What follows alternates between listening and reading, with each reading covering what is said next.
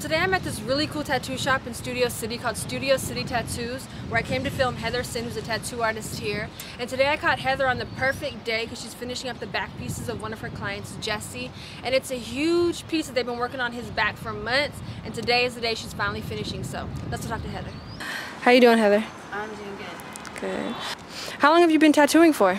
I've been tattooing for 14 years.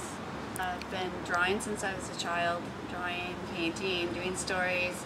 So I'd always do little drawings to put with my stories when I was a kid. So tattooing was kind of a natural progression. Going from drawing into it was pretty easy for me. So who are you working on? This is your client? This is Jesse. Hi, Jesse. How did you guys come up with the design for Jesse's tattoo? It's an original idea, right? Actually, we started with these panels. Then we did this one first. This was the second one, third one, and then we decided to put this frame around it. And it was kind of, he really left it up to me. And luckily he liked everything that I was showing him. And it just worked out beautifully with all the vines and everything. I mean, it just tied it all together.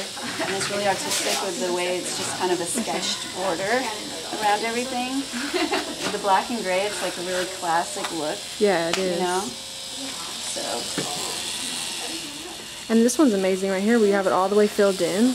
Oh, this one, this is the Goya. Is this what the Goya? No, it's from Spot. And oh yeah, and it's the Christ Child. Christ Child.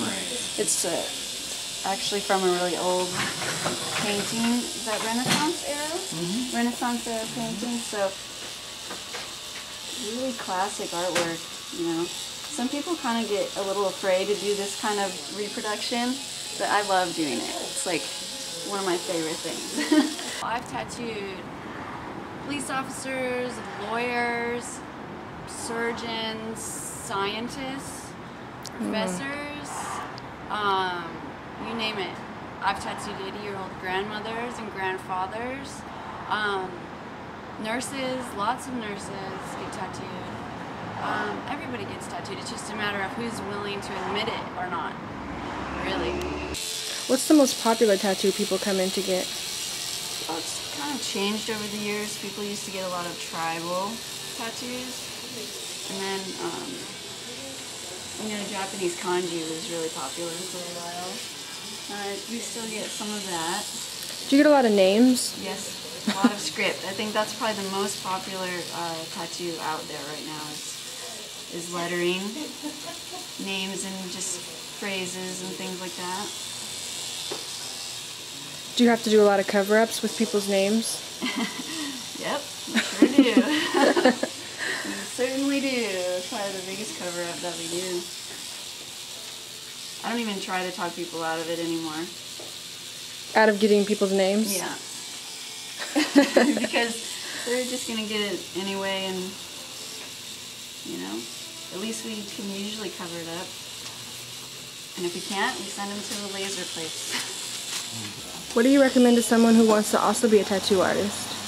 Well, it's such an oversaturated industry right now, and with the economy and stuff, but what I would suggest is the first thing you have to do is draw and draw and draw and draw what we call flash sheets. And if you're trying to get an apprenticeship, you need to just be persistent. You know, a lot of doors will be slammed in your face, but if you have a good portfolio of drawings and you have flash that's tattooable, you're probably going to get more of a chance.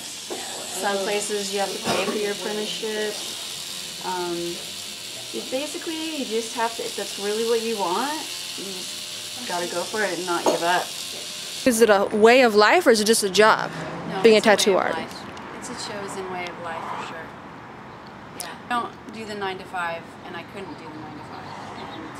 And I love art, and I love music, and I like to wear what I want, you know, eat when I want, listen to what I want. So tattooing is a way of life. I mean, and the hours are way different than most normal jobs, and I like that.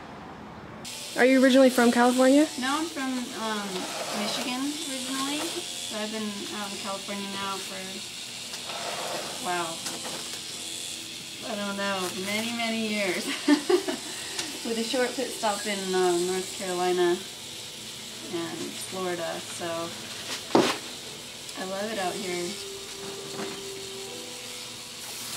Are you from California, Jesse? Oh yeah, many years. Born and bred. A native. This is an exciting day for Jesse because we're finishing his back today. We're almost done. These little spots and he'll be done. How long have you been working on his back for?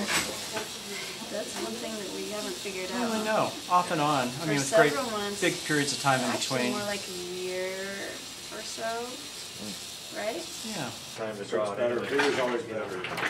All right. I think we're done. Stand up and check it out. Do a stretch. Do a dance. Get set up and all day. I have a tattoo. Just a little one. No big deal. Slight redness. Nothing. Yeah. This way more for her. I love the one in the circle. Verona's Bosch is amazing. Love that. Honestly, what I could say about tattooing for me personally is tattooing has pretty much saved my life on several occasions, because when you're in the middle of a tattoo, you are, or for me, I'm completely 100% focused. So I've had a lot of tragedy in my life, a lot of hardships, and when I'm working, doing a tattoo, and I'm immersed in it, it completely takes me out of the negativity, out of my head, out of the fear and worry, and when I say it saved my life, I mean that 100%. It saved my life completely. So I love it.